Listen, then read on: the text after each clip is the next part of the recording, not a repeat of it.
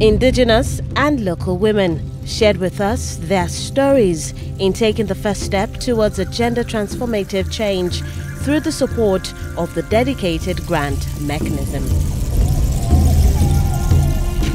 Now we have the courage to talk about our opinion and mind in front of the crowd and even in the large group of men farmers. I have gotten a different mindset since I joined the dedicated grant mechanism. This journey has also helped me understand that women can be at par with men and play the same roles as the men.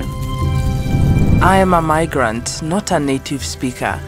I have always had difficulties speaking among people for fear of making mistakes.